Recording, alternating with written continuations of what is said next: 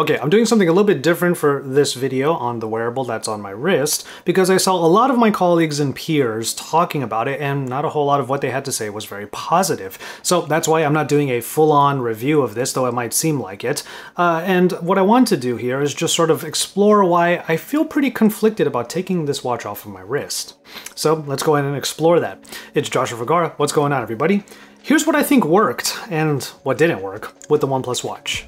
Before I get started, I just want to remind all of you that I am running a giveaway right now. I asked for all of your help in a little competition that I'm in right now to hopefully win a grand prize, which is a trip to Japan, which I would obviously take with Issa, who I haven't seen in a long time. The thing is, I saw some of the posts that are already up, and wow, like some people already have a ton of votes. So if we're really going to pull this out, I really need all of your help. So please consider going into the description and into the pinned comment below and following the instructions to be part of the giveaway. You'll be able to help me out, and then I'll have a prize for a couple of lucky winners. So please consider doing that and helping me out.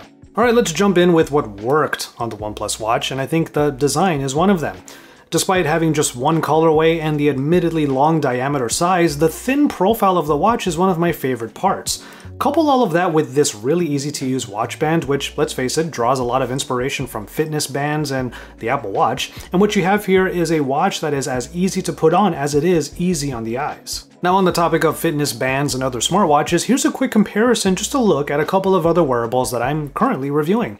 You can see that OnePlus did a pretty good job of distinguishing their watch from offerings that have similar non-Wear OS feature sets. Now, the display is fine enough, especially considering how Spartan the OS is to begin with. It gets the job done considering the software just doesn't ask a whole lot of the screen. Now, I get that some of you out there really wish there was an always-on display on here, but it's not something that I typically have on just to preserve battery life, and I consider it still more of a luxury. After all, if I'm going to bring my wrist up to look at the watch anyway, it's at that point that the screen should be on. That's just how I feel. On the topic of battery life, that's another thing that really worked in the OnePlus Watch. OnePlus claims 2 weeks of battery life, and for a lot of people that's all you have to say. That kind of makes it worth the price of admission. But of course, notifications and things like fitness tracking will make that target a little bit less. Personally, I have not even had this watch for 2 full weeks, so I can't really tell you if it will hit that mark, at least in my experience. I have had it for just over a week though, and if I check my battery level right now, I'm at 61%, so far, we're sitting pretty. One other thing I love seeing is fast charging.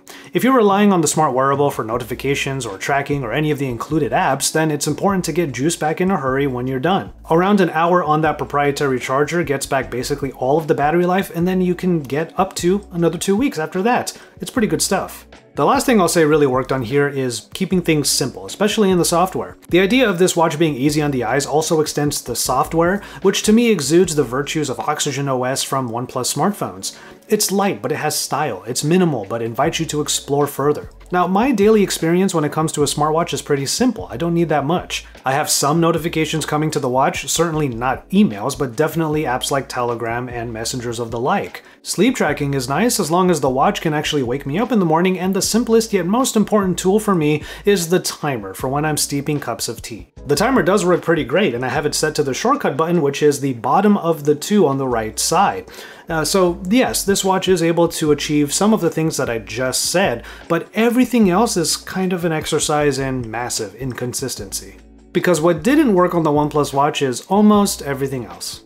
Being fully vaccinated, I can finally go back to the gym, but I will say my workouts are not distance-based. I can't really talk about the accuracy of the step counter or the GPS mileage because my workouts are basically just time-based and use heart rate monitoring. But maybe I don't even have to talk about it personally because I've heard everybody else, virtually everybody else, say that the step counting and their workout records are grossly inaccurate. That's not good, especially if you want this watch to have good fitness guts within. All of that info is supposed to come into the OnePlus Health application where you get a few metrics in the health area, where maybe for me just the stress marker was accurate because it is consistently abnormal and I barely ever get to see it low. But let's scroll through it a little bit so I can talk about something I can actually test regularly, and that's sleep. Or I wish I could, because after at least 3 different nights where I made sure to wear the watch, I have no sleep records to actually prove that I slept on those nights. I don't know if that's because I switched from the OnePlus 9 Pro to my Zenfone 7 and maybe lost data in the process, but even then, that's something that shouldn't happen either. But as we go through the app some more, you can do other things like changing up the watch face and transferring music files to the watch for Bluetooth audio listening, which is all pretty standard stuff.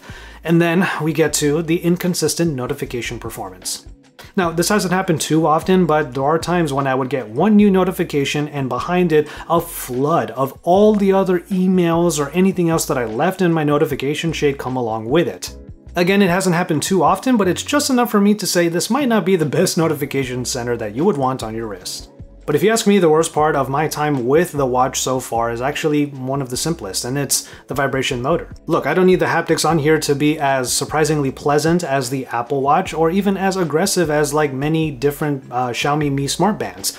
But I do need it to be just good enough that it can nudge me when one of those pushed notifications comes in the first time, and I would like it to be able to wake me up in the morning using a silent alarm. But unfortunately on the OnePlus Watch, it's just too subtle. I can barely feel it whenever anything comes through, much less rely on it for me to wake up early in the morning. There is a sea of fitness wearables out there that range from generally passable to being actually quite good. And now the OnePlus Watch is trying to jump in even without the complexities or the clunkiness of using an operating system like Wear OS. But unfortunately, it's just lacking in the optimizations that are needed for it to be as useful as its closest competitors.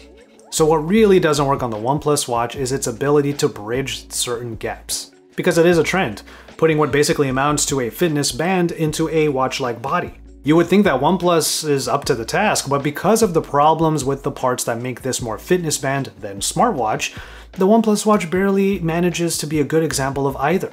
As I said before, I don't require too much from my smart wearables. I don't even use too many apps a whole lot, so watches that don't have full Wear OS capabilities, I can get down with. And a lot of the things that I want, I now consider the basics of a good smart wearable. It's just that with the OnePlus Watch, it's not able to achieve all of those, and if it did, well, the $159 price point would make it quite the bargain. Probably the worst part of this whole thing is that some of the problems that I have mentioned can't be fixed with just software updates.